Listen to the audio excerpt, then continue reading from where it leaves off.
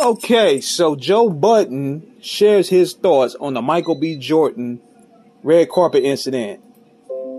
And here goes right here. This is what he had to say. Dog, you doing that to a girl is some corny. I can see that. You being Michael B. Jordan today, allegedly sexiest man alive in all of these blockbuster movies during your highlight week. You've probably never been more visible than you are right this second. And that's what you do to her. And if I bring back them white girl rumors, then it's going to sound even crazier. Because why are you talking to our sisters like that on the red carpet? We don't even talking to white sisters like that. But I'm not. Okay, nigga, this is what you doing. You think you slick. You trying to pander to get your black fan base back for what you said about Meg Thee Stallion. Cause what you said about Meg Thee Stallion, you pissed off a lot of black women. So now you slowly but surely trying to pander and get back in their good grievances. Because let me tell you this, dude. I don't like when niggas do this, man.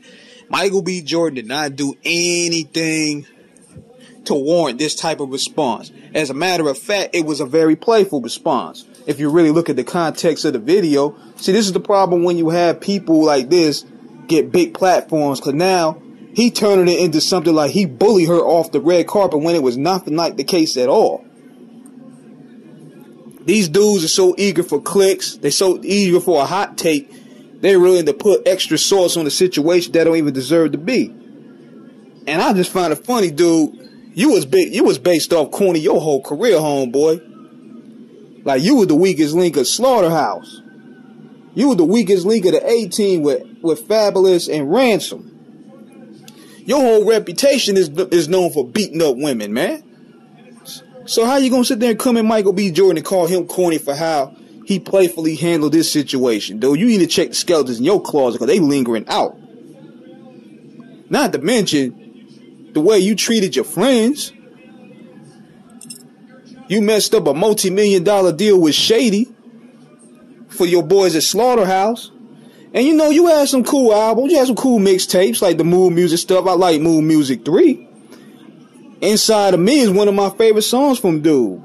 But at the end of the day, man, you couldn't cut it we couldn't cut it rapid. So now you got to commentate and talk ish on the bench. Cause you ain't built, cause you know you couldn't rap with these guys coming in when you had the Kendrick Lamars and the J. Coles and all them coming in. You couldn't rap with them. You had to sit on the bench. So now you the Stephen A. Smith of rap.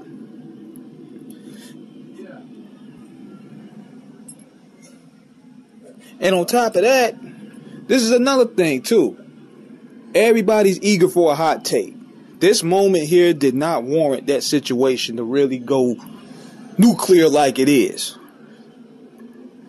So basically, man, you need to check them skeletons in your closet, dude, because you ain't have none to throw shade at Michael B. Jordan. He handled it in a great mannerable fashion. So that's my take on it. So let me know what you guys think in the comments. Subscribe, hit the like button. Peace.